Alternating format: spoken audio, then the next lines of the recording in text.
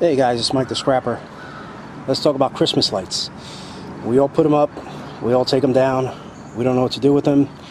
They get tangled up, we want to throw them away. Okay, talk to my guys at the scrapyard. They'll give me about 10 cents a pound for this stuff. All right, you don't mix this with your regular wire.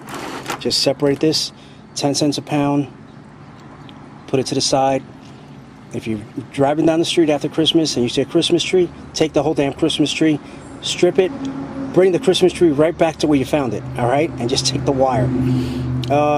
Any other Christmas lights you have that are tangled up, you don't know what to do with them, strip them, buddy, all right? 10 cents a pound for this stuff, all right? And I know people that have a lot of this stuff.